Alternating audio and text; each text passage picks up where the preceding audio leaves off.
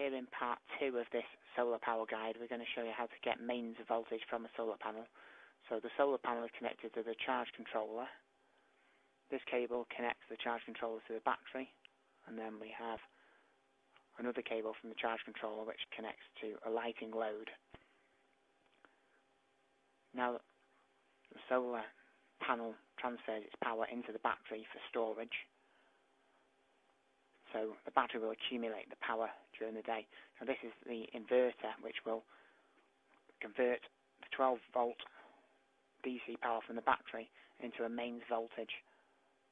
This will give a 240 volt output for loads of up to 500 watts.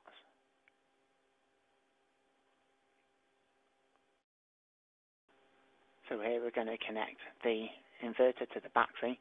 So the black clip goes onto the negative side and the red clip goes onto the positive side. I'll plug the TV into the inverter, turn it on.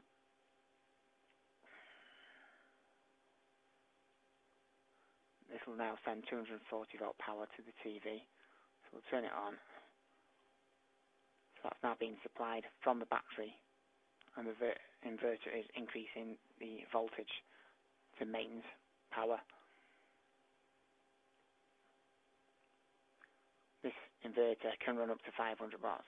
As I said, this television is only 70 watt, so you could run 2 or 3 small appliances off this inverter.